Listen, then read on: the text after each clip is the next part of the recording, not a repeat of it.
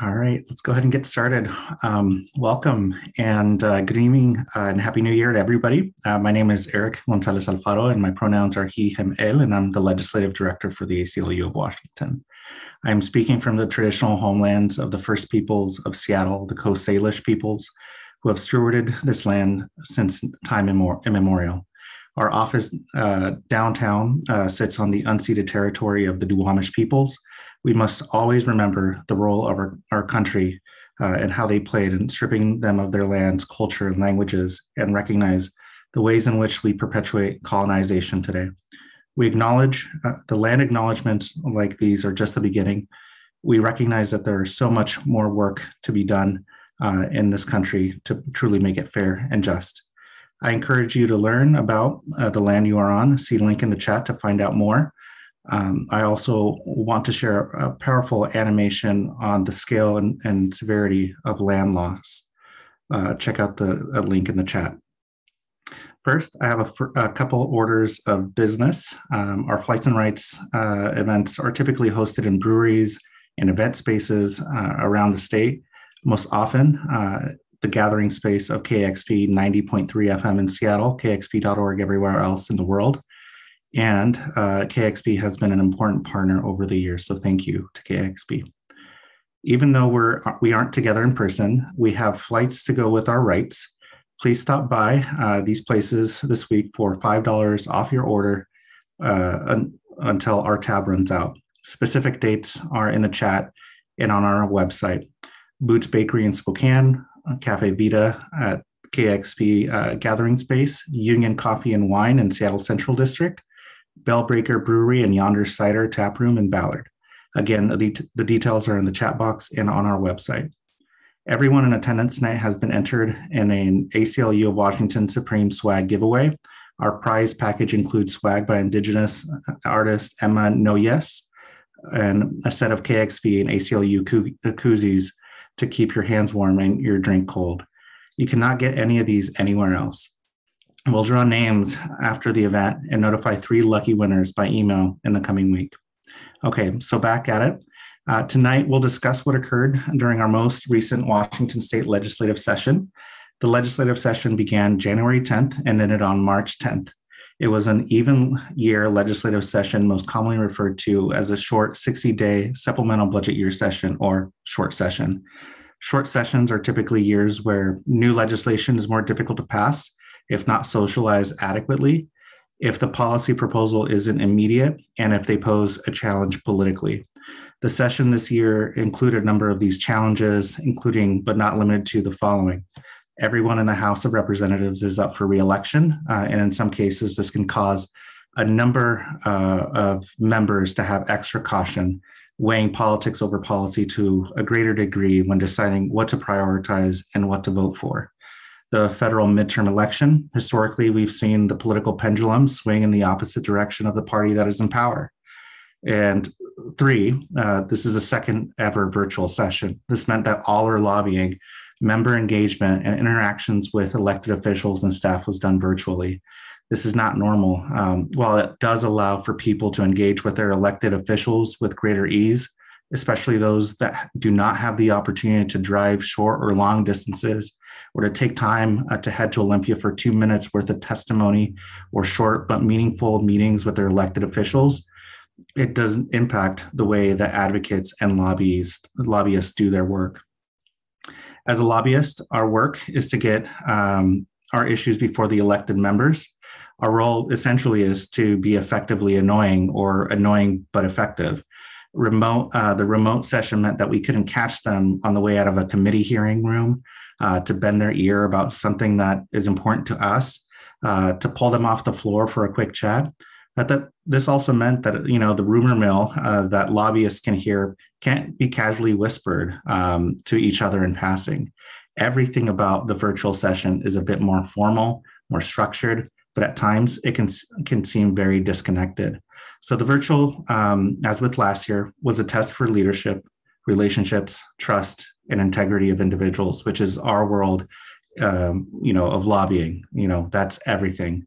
So tonight we'll discuss high-profile issues related to data privacy, automated decision systems, healthcare and reproductive rights, policing, and public safety. We'll be breaking these issues up into 3 15-minute conversation vignettes with the ACLU policy leads, who are joined by representatives from several organizational partners that have expertise and firsthand understanding of the policies and political challenges that we face during the 2022 legislative session. And to be quite frank, who did most of the heavy lifting. Jen Lee, Privacy Tech and Liberty Counsel, will be joined by Brianna Alfrey, the legal counsel at the Washington State chapter of the Council on Islamic American Relations.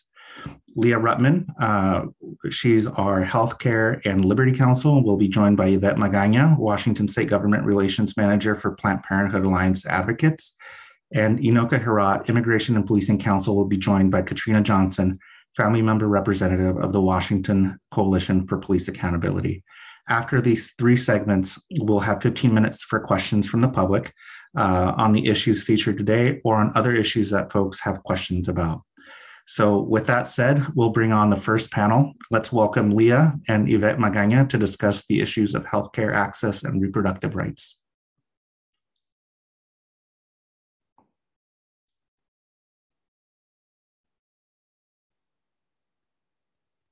Welcome, Leah. Welcome, Yvette. So I'll start off with the first question. A big priority for a number of organizations this year included the Keep Our Care Act and Affirm Abortion in Washington. These 2 bills were big priorities for our organizations this session. Can you please describe how these strategies came together and what they mean in operation? Yeah, thank you so much for that question, Eric. I would say that, Washington is one of the most progressive states when it comes to sexual and reproductive health and rights. So these bills made straightforward changes to our laws that have significant impacts on improving access to abortion and continuing our proud history of leadership for abortion rights. And here in Washington, we believe that everyone deserves the freedom to make their own decision about their bodies and their lives, including the decision to have an abortion. Unfortunately, we are in a crisis moment for abortion access across the country, but that's not the case here in Washington because of the proactive legislation like we'll be discussing today. Our mission is to increase access to healthcare, and that is exactly what House Bill 1851, the Affirm Washington Abortion Access Act, is doing by ensuring people have access to reproductive healthcare, that there is a hospital or healthcare facility in their community that will provide them with the care they need and an adequate network of healthcare providers across the state. I'll pause there and pass it to Leah. Thanks so much, Yvette and Eric. I think Yvette really laid out what we're seeing right now. In regards specifically to the Keep Our Care Act Eric mentioned, for many years in our state and across the country, we have seen health system consolidations occur at a rapid rate. Studies and real world experience show us that consolidations increase prices, decrease quality of care, and decrease access to care, including reproductive health care. The Keep Our Care Act initially formed because advocates were emboldened to act when Virginia Mason announced that it was affiliating with CHI Franciscan. When that consolidation went through, it resulted in restrictions placed on abortion care, on medical aid in dying, similar to what we've seen over and over again in this state. Since then, advocates have been working tirelessly to try to pass legislation to protect communities. The Keep Our Care Act would create a system of enforcement and oversight so that consolidations would improve rather than harm communities' access to care. Can you describe some of the challenges of getting these bills through the legislative process?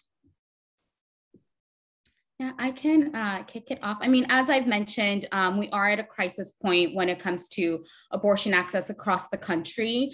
And I'll go big and then bring it local. You know, the majority of Americans don't believe that Roe is really going to be overturned.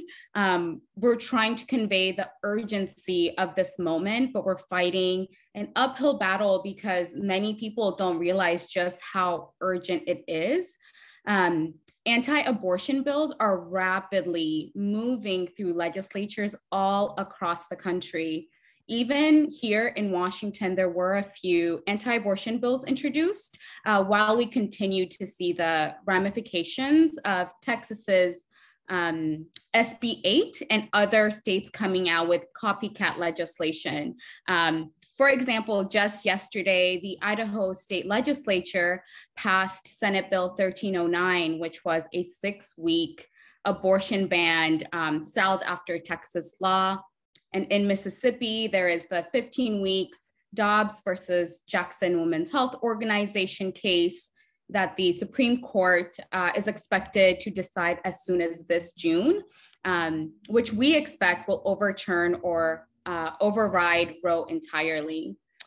Particularly here in Washington with the Affirm Washington Abortion Access Act, we have a really enthusiastic legislative majority currently, and we are so grateful. Nonetheless, as we've seen, opponents can take some really low blows, and the strategy just has to be really carefully planned. And because of that, we all must just continue to fight forward in helping people understand that the threat is real.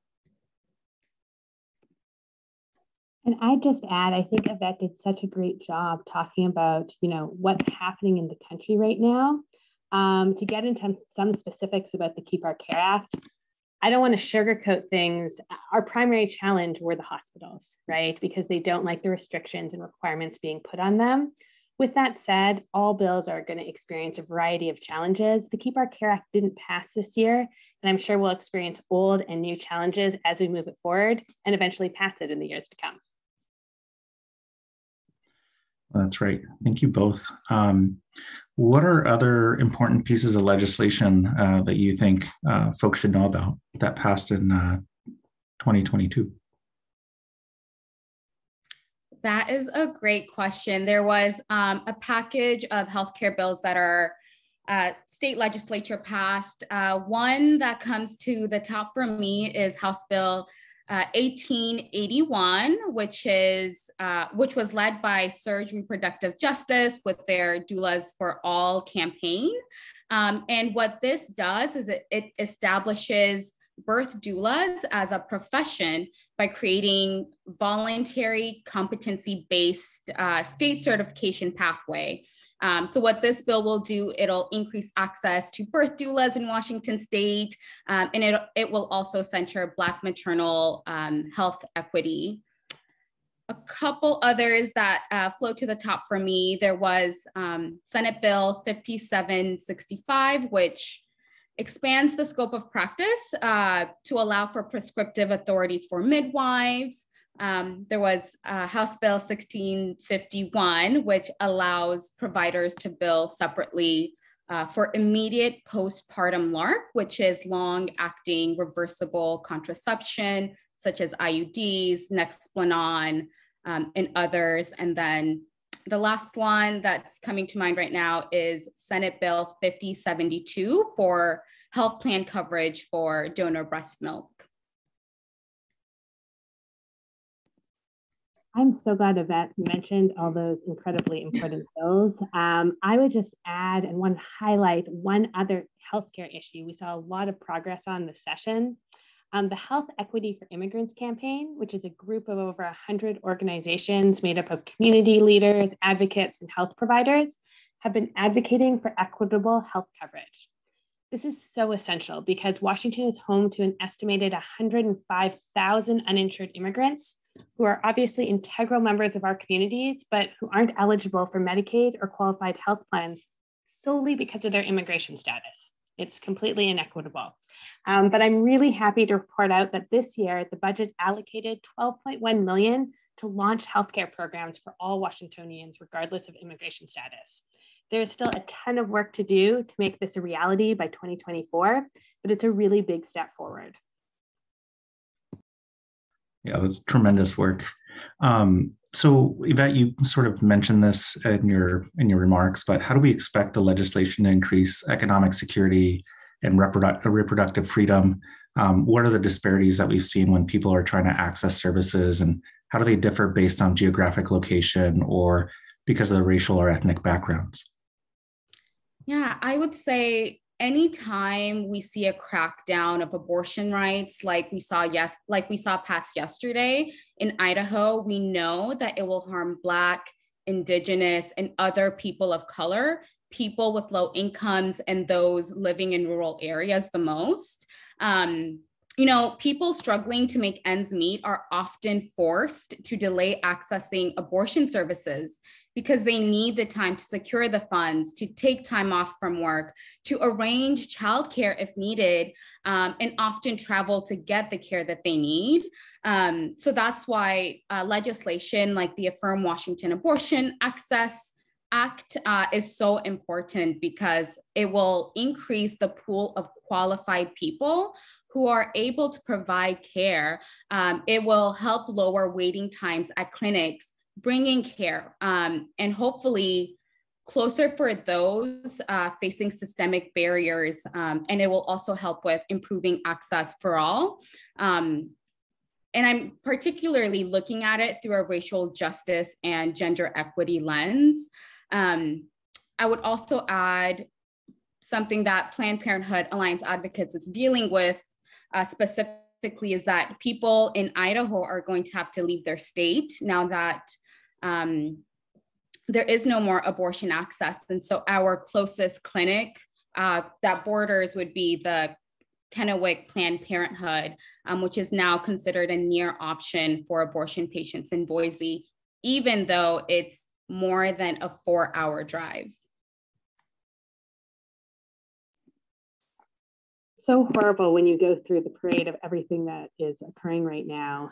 For the Keep Our Care Act, I would just add consolidations can exacerbate systemic inequities, and large health systems don't always have the community's best interests at heart. Washington's 2 largest health systems have over $33.5 billion in reserves, yet the Attorney General keeps having to sue health systems in our state for not providing charity care to low-income patients. It's unacceptable and prevents patients from getting the care they need. The Keep Our Care Act was drafted to address these disparities. It includes a health equity assessment to ensure marginalized communities' needs are accounted for, and it would disallow any of these mergers to move forward if it would decrease community access to, and I emphasize, affordable care. That's pretty impressive work. So I got a 2-parter. Are there any specific issues that we should expect to impact our state as the future of Roe v. Wade is uncertain, and other states like Idaho are severely limiting abortion access? And what can people do to advance and lift up the need for further action on these type of issues? I'll take the first question first. We are in a country where Black women are 3 times more likely than white women to die from largely preventable pregnancy-related complications due to racism and discrimination in care, forcing pregnant people to carry to term against their will, putting their lives at risk. Just to kind of illustrate the impact of this, it's estimated that 400,000 people of reproductive age in Idaho will be left without access to abortion. So patients will need to drive out of state, an average of 250 miles to access that abortion care, which is unrealistic, unfeasible, just for too many Idahoans. And this law that they just passed will disproportionately harm BIPOC communities, Black, Indigenous, Latino, LGBTQ communities, and people of color when that implementation of the abortion ban goes into effect and it is officially unavailable. So because of this, people will have to put together resources to travel out of state, find childcare, take time off of work, on top of, again, finding an out-of-state provider, finding a place to stay, and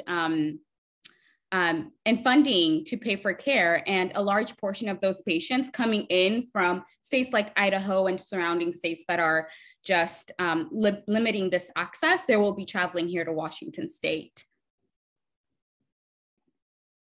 And plus one to all of that, and I'll just take the next question. What can people do? So I can think offhand of sort of three things that can have a really big, meaningful impact. Number one, donate to abortion funds like the Northwest Abortion Access Fund. These funds ensure vulnerable pregnant people have the funds to access their care they need. It is absolutely essential. Really can't highlight that enough. With the current environment, they will just be key to people getting care. Number two, make sure people understand that even if Roe versus Wade is overturned, the right to an abortion still exists in Washington State, the right to choose an abortion.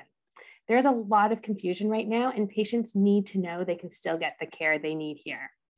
And number three, please, please let lawmakers know that you care about these issues. What you communicate to your lawmaker has a real impact, often more than us saying these things. They're used to hearing from us. They care about what their constituents want, and we will need as much help as possible to ensure Washington can provide reproductive health care access to Washingtonians, but also to the many patients who will likely be coming to our state soon.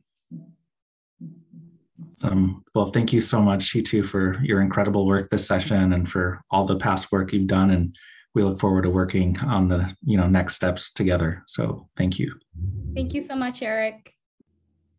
All right, so next up, we'll bring up our panel of Jen Lee and Brianna O'Fray to discuss issues of surveillance, data, and automated decision systems from this session. Welcome. Hi, Eric. Hi, Eric. All right, so let's start off with data privacy. This is the fourth year in a row that the legislature has tried to address the issue of data privacy. Do you think that this is an issue that has fully been debated to death, or are there other strategies, policies, either in the US or abroad, that the legislature could take inspiration from? I'll start. Thanks, Eric. While this is indeed the fourth year in a row that the Washington State Legislature has tried to pass data privacy legislation, the public and legislators have only really been able to consider one type of data privacy legislation, and that is largely legislation that maintains an exploitative status quo. And by that, I mean legislation that continues to allow companies to collect, use, and share our data without our permission. This kind of invasive data collection has serious implications for all of us, but especially for communities and individuals who are elderly, who are poor, and individuals and communities who are disproportionately targeted by police. And the lack of strong data privacy protections that we have currently has allowed LGBTQ dating apps to share users' HIV status with third parties, for the US military to buy the location data of users of Muslim prayer apps, for protesters to be surveilled with facial recognition technology, and for migrant children and families to be arrested and deported. And it's for these very serious reasons that in the past 4 years, we and the Tech Equity Coalition have been working really hard to oppose industry-backed data privacy bills that would continue to allow companies to collect, use, and share people's information without our consent. The bill that we defeated this year, it would have allowed entities to collect our information without consent, track and profile people, share people's data with affiliated companies, warrantlessly share our information with law enforcement, and would have prohibited local jurisdictions in Washington from passing any stronger privacy laws. In addition to opposing these bad bills, last year in the 2021 session, we worked with Rep. Kloba to introduce HB 1433, or the People's Privacy Act. And this is a bill that would require companies to actually get permission before using our data. It would allow people to hold companies accountable if they violate our rights. And it's a bill that doesn't contain the litany of loopholes and exemptions that are present in so many of the other bills that we've seen. Unfortunately, the People's Privacy Act didn't get a hearing last session or this session, which really limits the legislature's ability to actually hear people talk about these bills and to debate between two very different approaches to privacy and consider some of the strong opt-in approaches that we've seen considered in places like New York and Massachusetts, as well as, of course, in Europe with the GDPR, which requires freely given, specific, informed, and unambiguous opt-in consent. So to summarize and answer your question, I don't think this issue has been fully debated, and it's really time for the legislature to consider adopting an approach that will truly protect people's privacy and their rights. I don't know how much more I could say than that, but you covered that really, really well, Jen.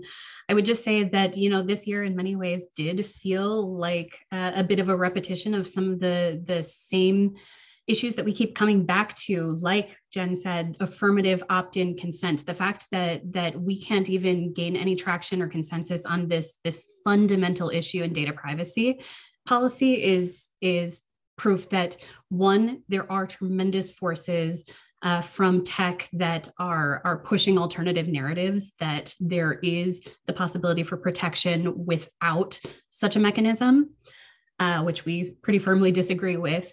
And it also just confirms that I think there's still a lot of misunderstanding about what's being done with data, what the potential consequences of data abuse can be. Otherwise, if our lawmakers were fully comprehending this issue, we wouldn't still be in disagreement about something so fundamental to this protection. Thank you both. I'm going to go to the next question. Shoshana Zuboff, the author of the book, Age of Surveillance Capitalism, stated, "We are the sources of surveillance capitalism's crucial surplus, the objects of a technologically advanced and increasingly raw material extraction operation. Surveillance capitalism's actual customers are the enterprise that trade in markets for future behavior." The question is, do you agree with this statement, and what can be done to prevent our information from being sold, traded, shared, or otherwise used without our knowledge or consent? I think it's a little bit of a complicated way to put it, but I do agree with this statement. I think essentially it comes down to the fact that there is incentive for companies to understand what trends there are in our behaviors in order to predict future behaviors and then also manipulate those behaviors. And so I do think that there is an incentive for companies to be collecting this type of data, trading it, selling it. And therefore, when there's a market for that data, it also increases the impetus to collect more data and in more facets of our lives and in more ways, because there is such a huge market for it. And when that's the state of affairs, it is definitely going to push those tech companies to try to limit the amount of protections that there are on that type of data collection. And to the second question, I think that some of the biggest things that we can do to combat that are trying to pass data protection legislation, like we're going to talk about further, but also just education. I think education is such a huge, huge aspect to this larger issue, in the sense that average consumers usually don't tend to have a full picture of what's being collected on them, how it's being used, and what the potential consequences of that are. And likewise, neither do many lawmakers who are sitting in judgment of potential policies. And so I think if we can continue to create awareness around what the implications of this sort of data collection and eventual manipulation are, I think we'll get a lot farther towards individuals being able to proactively protect themselves and also being able to pass better legislation.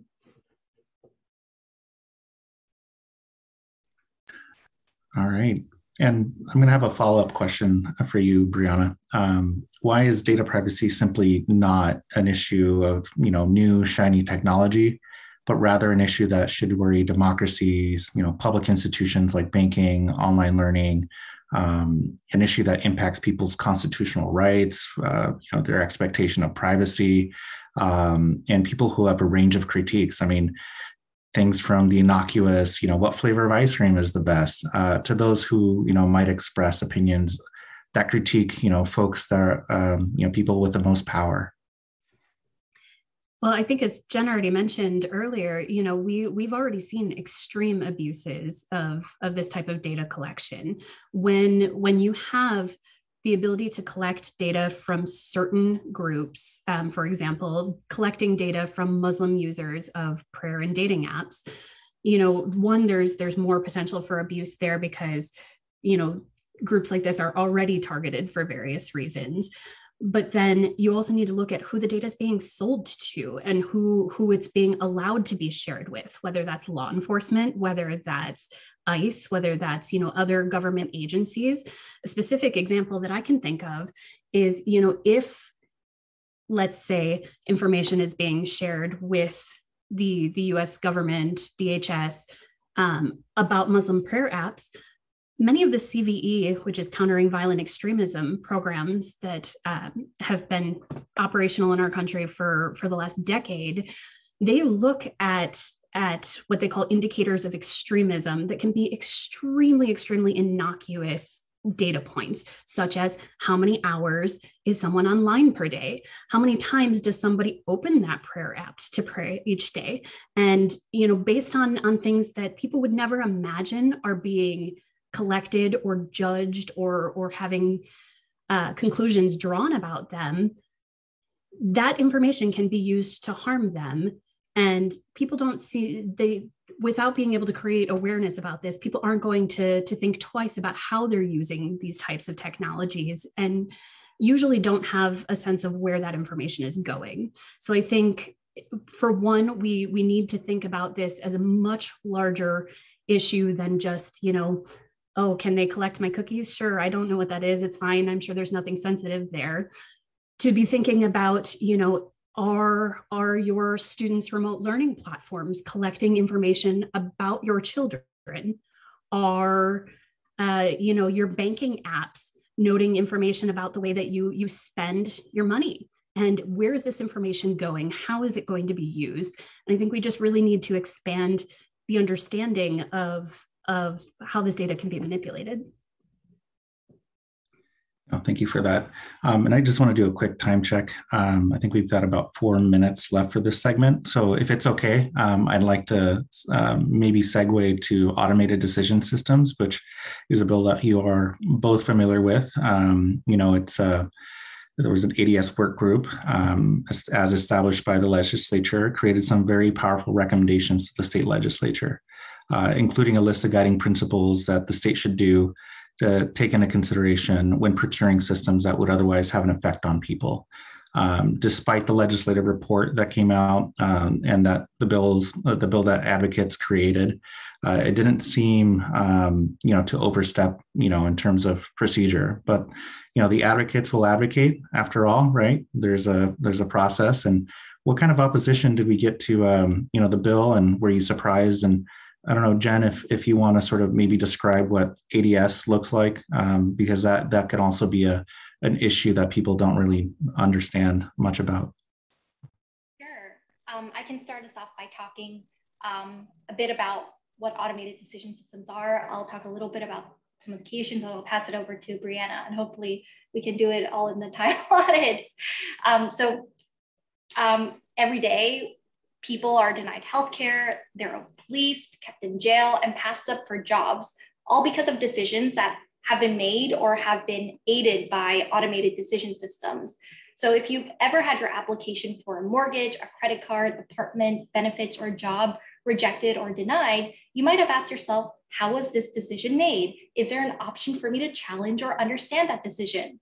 And it's likely that in many of those cases, you weren't actually able to find a clear answer. And this sort of situation, when you're wondering if and how a machine made or influenced a decision about your life, really illustrates the trouble with algorithms and automated decision systems in use today. And that is that often we don't even know when they are in use. And when we do know, it's difficult, if not impossible, to understand how they work or challenge decisions. So these systems are increasingly affecting our lives, and these systems can often reinforce and perpetuate biases, leading to discriminatory impacts. And it's concerning that sometimes agencies themselves can't examine, let alone understand these algorithms. So the bill that we try to push forward this year, SB 5116, really tries to make these systems that agencies are using transparent to the public. So first of all, we actually know that these systems are being used. And secondly, it seeks to make these systems accountable to people, requiring that these systems actually be subject to bias audits and accuracy audits and things like that.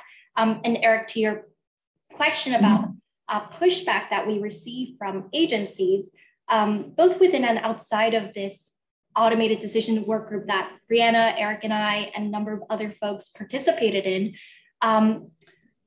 one of the key concerns that we heard was that the definition of automated decision system was too broad, which we sought to address via creating a prioritization framework that would help agencies really hone in and figure out the systems that are most likely to cause harm and impact the most amount of people. And then the second point is really related. There were concerns about time and resources. So agencies were really concerned that, there have been decades of automated decision systems that have been acquired by agencies that may not have been subject to error and bias audits, accuracy and bias audits. So I think there was a lot of concern about doing this retroactive assessment and kind of the results that such an assessment might have. So we were just like, well, we want to really help agencies utilize the time and resources they have to address those concerns. But at the same time, it's really important, no matter how hard it is, we have to assess the tools that, that government is using for biases and errors, because they have real serious impacts on our lives. And I'll pass it on to Brianna. I would just add to that another bit of pushback that we got, particularly working with agency partners during the work group, was that many of the state agencies use tools that are built by private companies, and that they were concerned that if they need to investigate what is involved in the building and functioning of these tools, that we'd run into intellectual property issues, and then private companies would not be willing to sell these tools to our agencies. And so it became a question of, are we going to lose the efficiency and the reasons that we implemented these tools in the first place, to the fact that it is going to take so much effort and such a fight to be able to investigate them, when there really is a technology and a neutrality bias, I believe, in many of these systems, where the agencies implemented them, at least in part, to avoid some of the individual manual biases that might have existed in previous practices, manual decisions. But without understanding how the systems that they're using are actually working, they're just assuming that a computer must be able to function with less bias than an individual. And that's really a huge fallacy, because, again, just like we spoke about the data collection, these tools are built around and trained on the data that's being collected historically. So if you have a system that is looking at where police resources should be distributed, a lot of that information is going to be trained from historic police data, as we know is incredibly biased. And so I think fighting the belief that these systems are neutral, and that we do need to push agencies to understand what they're using, is a huge part of that battle. Absolutely. And if I can add one more thing, one small win that we did have with automated decision systems is that this year we did manage to get included in the budget $100,000 for the Office of the Chief Information Officer to work with state agencies to create an initial inventory of automated decision systems in use. So while this isn't, close to what we want in a really robust automated decision system bill, by this time next year, we should have at least a very preliminary understanding of systems that are in use by agencies, whether those are predictive policing tools, risk assessment tools, benefits distribution algorithms. So we're really looking forward to seeing what we learn from that. And we hope that, our hope is that this budget item is maintained when it gets to the governor's desk and he signs it into action. And we'll keep pushing for really strong algorithmic accountability legislation in the upcoming sessions. Thank you both. You have just done so much good. And I hope that people will recognize it. So yeah, just thank you so much, Brianna and Jen. So please welcome me in joining our last panel, Inoka Herat and Katrina Johnson, who are here to discuss issues of police accountability. Welcome. Hi, Eric. All right. So the first question is, the 2021 legislative session brought about many changes that prioritized impacted family members' pleas to reduce police violence and hold officers accountable after they harm people. Limits on no-knock warrants, chokeholds, the use of force, including lethal force on members of the public, were heavily debated and advanced through the legislative process and signed into law. It was truly a historic session. Could you describe what these changes meant after generations of harm at the hands of police? Sure. Yeah. Yes. Last year was a historic session in terms of police reforms, and that was thanks to the thousands of people who marched across Washington to protest against police brutality, and thanks to the family members like Katrina who really made their voices heard at the legislature to call for change and to call for changes to police culture. And we know that not one bill can change policing. And it was amazing to see 12 bills pass last session, and some of them were preventative, like a bill on tactics, as you mentioned, that banned chokeholds and really limited vehicle pursuits and shooting at moving vehicles and no-knock warrants, et cetera. There's another preventative bill on the use of force and when officers can use physical force against a member of the public that really was transformational in a sense. It limited what officers could do, and especially when they could use deadly force. And we saw a significant change thanks to those kinds of reforms. For the first time in the 22 years that Washington State has collected this data, we saw a 60% decline in police killings in Washington. And it really stood out from across the country. Across the country, this was the highest, 2021 saw the highest number of police killings since the Washington Post had been collecting that data. But in Washington, we saw that decline, and that was hugely significant. And so it really set up some new parameters and the beginnings of police culture change. And that had an impact. And there's also some accountability measures to hold officers accountable if harm did occur.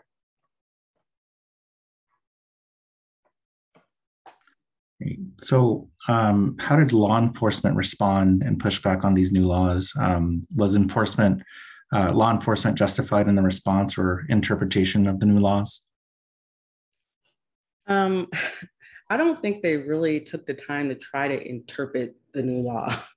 I think that they were just so upset that they weren't able to carry on in the manner that they were, that they just decided that a temper tantrum would be the best way to go. And what that means is their job is to protect and serve. And they decided they weren't gonna answer crisis calls because they just didn't want to, not because they couldn't, because there wasn't anything in the law that restricted them from doing their job. And with that, then they went out on this fear campaign, promoting fear within the community. And I think that a lot of that is why we were in such this fight mode this legislative session. I think there was a lot of community members that didn't really understand that they could still do their job. There wasn't anything that was preventing them from doing that. And now that the law may end up being changed, guess what? It's still isn't going to stop your car from being stolen, because the reality of the situation is the data shows that crime is actually down. It may not look like that in every neighborhood, but that's what the data shows. We can't go on hypothetical things, and that's what law enforcement was bringing to the table during talks and negotiations. What if this happens? Well, what happens if it doesn't happen? So that's kind of what we were dealing with, just the unwillingness to come to the table in a meaningful way. Thank you so much, Katrina. What were the expectations going into the session in terms of clarifying legislative intent? What was the coalition stance, engagement on these proposals? And were there any that did not meet the spirit for which they were being described as cleanup, but instead signaled significant departure or rollback from the legislation that was advanced in 2021? Yeah, there were a couple bills that were clarifying, and so they kept the same intent and policies of the reforms that were passed, but they made certain tweaks to sort of account for unintended consequences. For example, there was the tactics bill banned certain military equipment, and it was based on caliber of bullets, but it turns out that less lethal weapons like Nerf sort of foam bullets, et cetera, have the same caliber as the things that were banned. So there were bills to sort of clarify that, of course, the legislature did not mean to ban less lethal alternatives. And so there were two bills that did end up clarifying, and the coalition and the ACLU Washington were supportive of those. But then there were other bills that really sought to roll back the policy, and we were really opposed to those and fought really hard. And so one was SB 5919, which sought to expand when officers can engage in vehicle pursuits, which are inherently dangerous. And what we saw during, after these new laws went into effect was that after shooting, vehicle pursuits are the second most deadly way that results in police killing. And we saw that number decline in half. And so, the policy was really working, and thankfully that did not pass. But there was a rollback bill, HB 2037, that would allow officers to use force against someone who flees from an investigatory stop. That did pass. And we do see that as a rollback. And we worked really hard to fight and oppose that and to narrow it as much as possible. These kinds of investigatory stops, officers don't have very much evidence connecting someone to wrongdoing. These are also known as Terry stops or sort of stop and frisk. People might have heard that before. And to authorize officers to use force on that is really concerning to people's civil liberties. And we know that that's going to harm young people, Black and Brown people, and those with developmental disabilities and others. And so we were really concerned about that and pushing back really hard on that. No, and thank you for all your work on this, Katrina and Enoka, and also just want to give props to my colleague, Roxana Gomez, who, is our second lobbyist and, heard a lot of stories about, the back and forth on so many of these bills that I will not share here, but, we're very much glad that 5919 did not go to the governor's desk. However, 2037, which you mentioned, contains a provision, Section 3, not supported by the Washington Coalition for Police Accountability. It advanced with ample support from both Republicans and Democrats, and it is expected to be signed by Governor Inslee without any changes, as far as we know.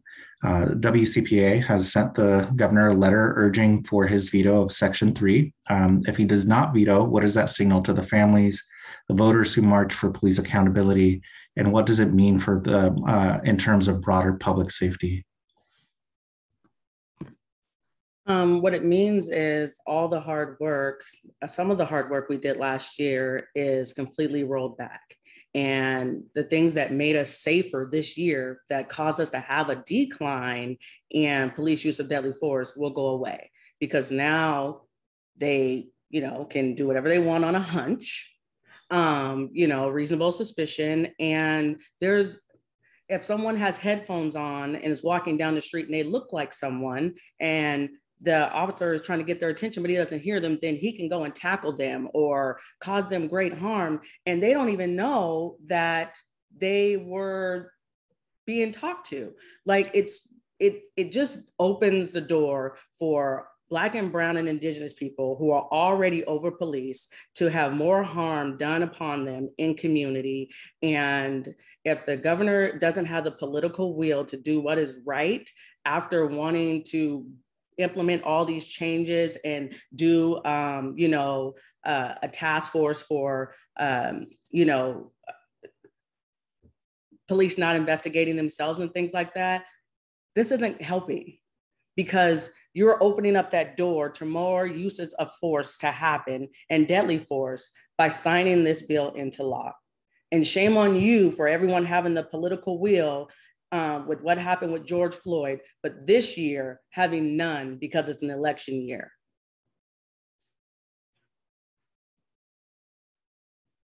Thank you, Katrina. What are some of the remaining articles of legislation that could reduce police violence and hold law enforcement accountable when they violate people's rights? And what can the public do about these bills, to ensure that they advance in the legislative arena next year? Yeah, even after last year's historic wins on this, we weren't done. I mean, there's still so much more to do. On the preventative side, we really want to address traffic stops. Traffic stops are the number one way that officers interact with members of the public, and it exposes both people and officers to danger and to using force, especially on really low level offenses such as expired tabs or having a taillight out or hanging something from your rear view mirror. And so we've seen harm come from those. And so we are, it's really important and critical to us to limit that. We also want to look at accountability. When we think about holding an officer accountable for using excessive force or for harming someone, one of the ways we can hold them accountable is at the department level, and that's officer discipline. So subjecting an officer who has harmed a member of the public to being fired or being suspended. And so working on officer discipline is definitely a priority, as well as civil liability. So being able to sue an officer department, and that's really about justice for families, justice for victims of police violence, to be able to pay their medical bills and to be able to, to do what they need to do in order to heal and recover from the harm of losing someone or being harmed by police violence. And then there's also, a bill around in the criminal, sphere, holding an officer accountable by charging them criminally. Last year, we passed something on independent investigations, and next year, a priority for the coalition is to be able to have independent prosecutions, because local prosecutors are so tied to working with law enforcement that, it almost seems like a natural conflict of interest. It's very difficult to hold officers accountable that way currently. So changes to that, I think, would be critical as well. Wow. Well, thank you so much for your work, Enoka and Katrina, and thank you for your presentation. And I'm in awe. I'm speechless. So let's go ahead and bring back the entire group. We've got about 7 minutes for questions. Went a little bit over, but hopefully we'll be able to, maybe get 2 or 3 in.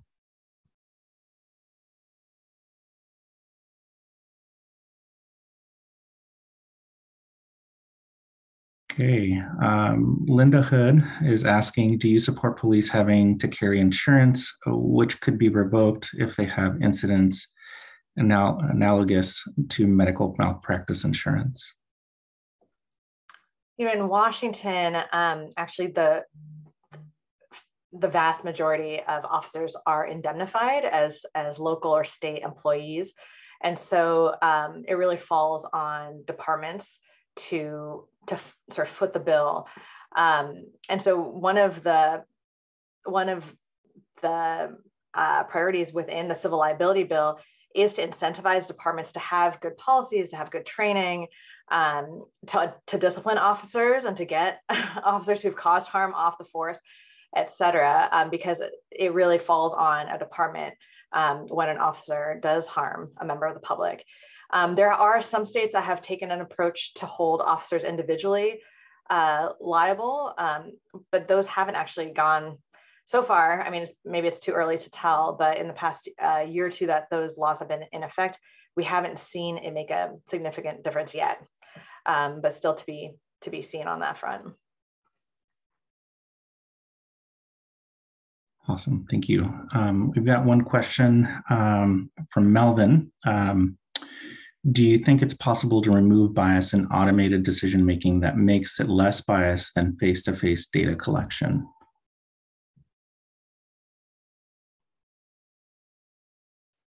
I can answer that. And Brianna, please feel free to add.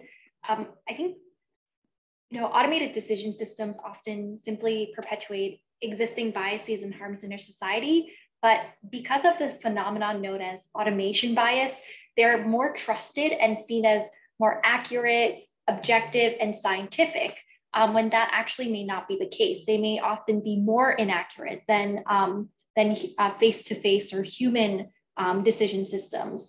And for certain systems, I think it may be possible to improve accuracy and biases, but ultimately, because these systems rely on historically biased data, or I should say they often rely on historically biased data, and because they will ultimately operate in the context of our very inequitable society, I think there's a high chance that these systems, if they're not really scrutinized and there aren't adequate checks and there isn't transparency, I think these systems have a huge potential to cause even more harm than human decision systems, which is why we're pushing forward algorithmic accountability legislation.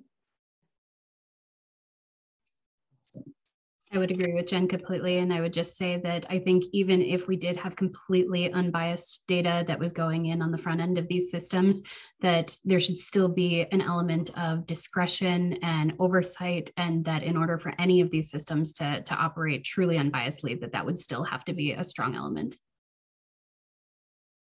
Thank you so much.